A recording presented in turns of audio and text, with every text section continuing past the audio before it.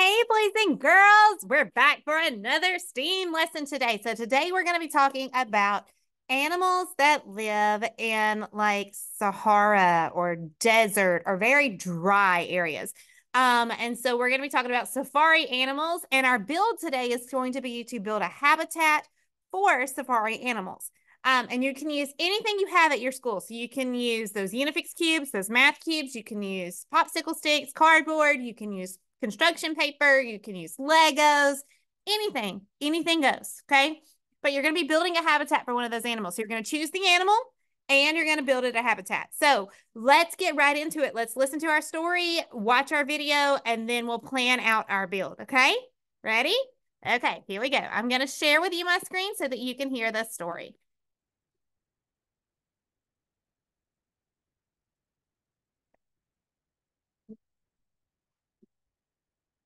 Hi friends, welcome to BookBug Storytime. Our story for today is National Geographic Kids Safari. Hello, Jumbo, let's go. I'm going on safari. What will I see? I see elephants spray, just for me. I see elephants spray on safari.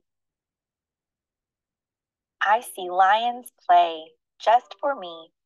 I see lions play on safari. I see rhinos run, just for me. I see rhinos run on safari. Rhinos run, lions play, elephants spray.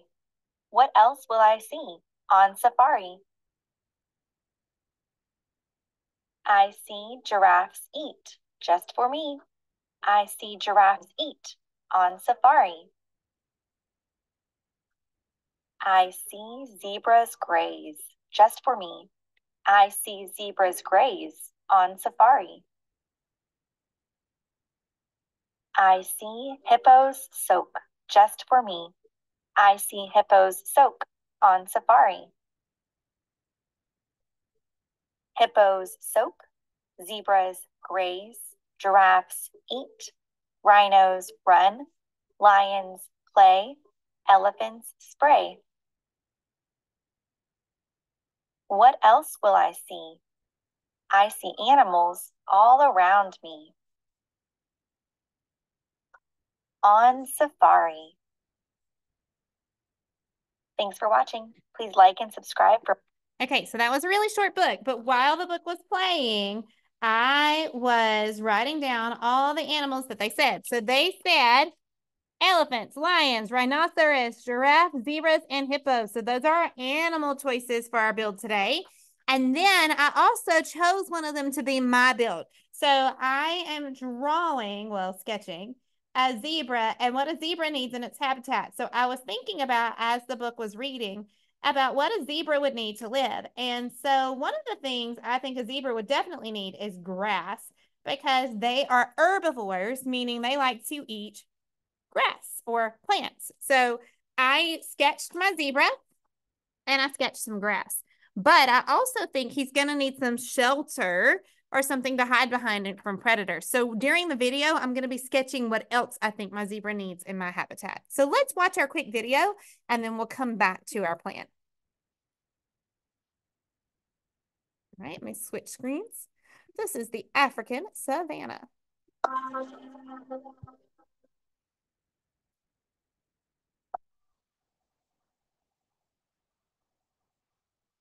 The savanna, also called a tropical grassland, is a large open area covered in grasses and shrubs, but not many trees.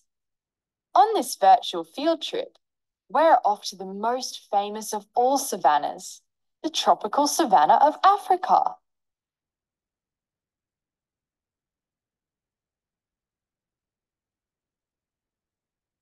Stretching through central and southern Africa, this is the biggest savanna on Earth.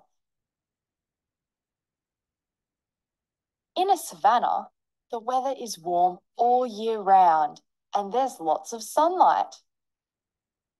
The amount of water in a savanna changes throughout the year. A lot of rain falls in the wet season, followed by long periods with little or no rain at all. The plants and animals in a savanna have adaptations to survive these long dry periods. Despite being dry for much of the year, the African savanna is bursting with life.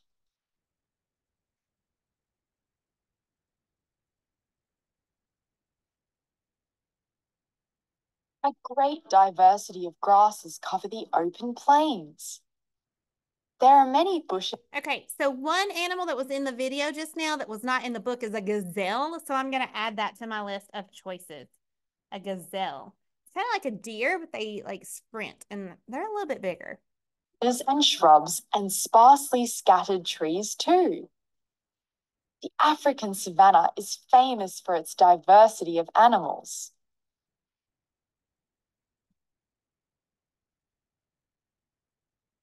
From tiny termites, beetles, and butterflies to many of Earth's animal giants.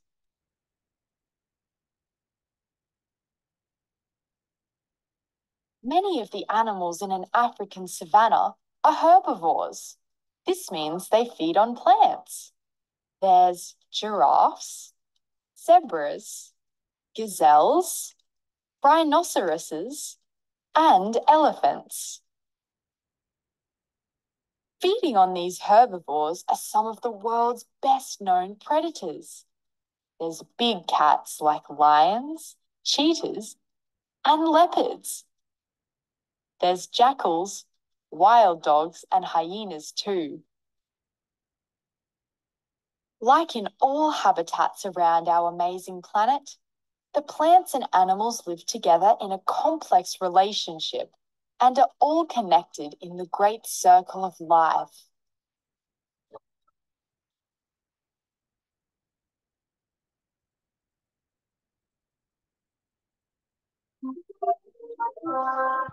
Oh, I love that video. It makes me want to watch The Lion King, though. Okay, so I want to show you my plan for today so you have an idea of what I'm looking for. So in this build, you're going to tell me what animal, these were our choices: elephant, lion, rhinoceros, giraffe, zebra, hippopotamus, or gazelle, okay? And then you're going to build that animal.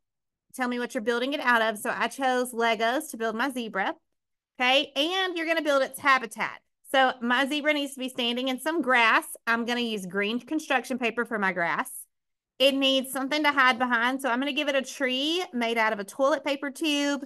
And then I'm going to give it some nice leafy top on the tree with green tissue paper. So this is my plan for my build. And so the rest of this time, after you've asked your question, how can we build a savanna animal and give it a habitat?